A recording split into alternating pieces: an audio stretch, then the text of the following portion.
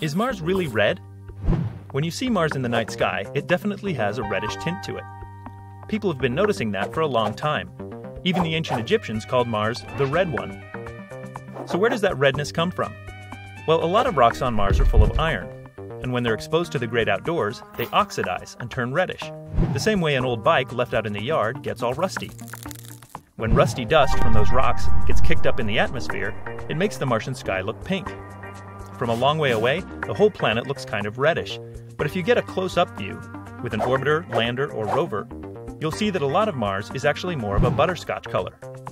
Depending on what minerals are around, some landscapes can be more golden, brown, tan, or even a little greenish. So in fact, there are a lot of different colors on what we call the red planet.